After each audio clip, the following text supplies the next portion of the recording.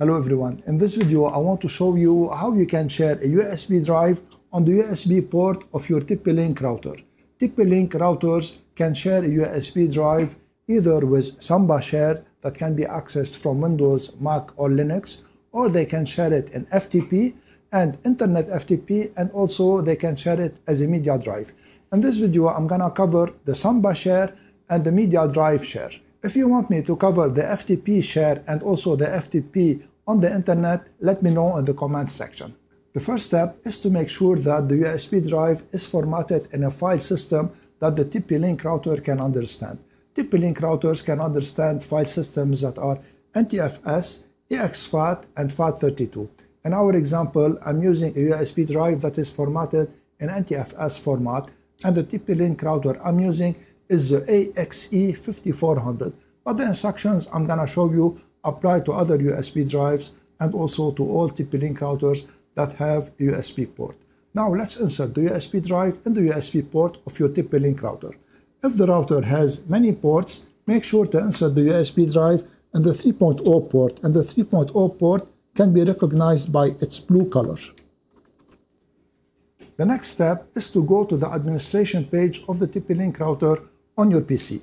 So open a web browser and go to this URL, tplinkwifi.net, and then continue to site here because it is HTTP, not HTTPS, and then put the password for the administration of your TP-Link router. Now click on Advanced, and on the left scroll until you find USB, click on USB, and then click on Storage Sharing.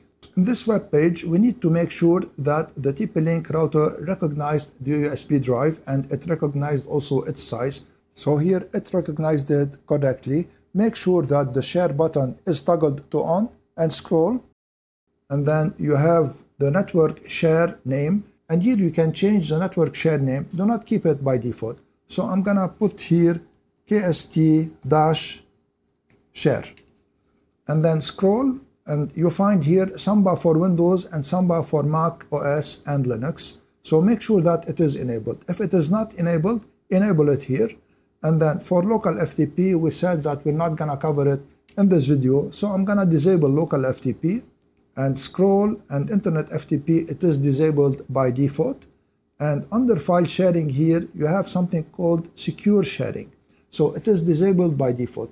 But here it is important to enable it, because this way the connection to the share will be more secure, and especially Windows will not have trouble connecting to the share if you enable this one here. So let's enable it, and then here you can select which folders you want to share. So click on the SanDisk here on the arrow next to it, and then you have all these folders. I'm not gonna share the hidden folders, so I'm gonna uncheck system volume information and recycle bin, and I'm gonna leave files and media to share them.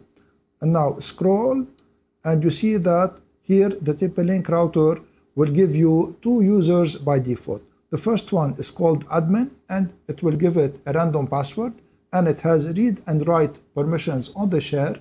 And the second one, it is called visit, and also it has a random password, and it has only a read permission. So here you can change the name and the password of these users, and I advise you to do this, because if a hacker wants to access your USB drive, the first thing that they will do is that they're gonna try to use the default names. So let's change the admin name here. Click on the edit button, and for admin, I'm gonna call it KSTSU for KST super user. And for the password, look here, it is a random password. So we need to put a strong password, and then click on save, and save again. And for the visit, we're gonna change the user to and the password. So click on edit, and let's name it here KSTGU for guest. And for the password also, let's put a strong password, and click on save, and save again.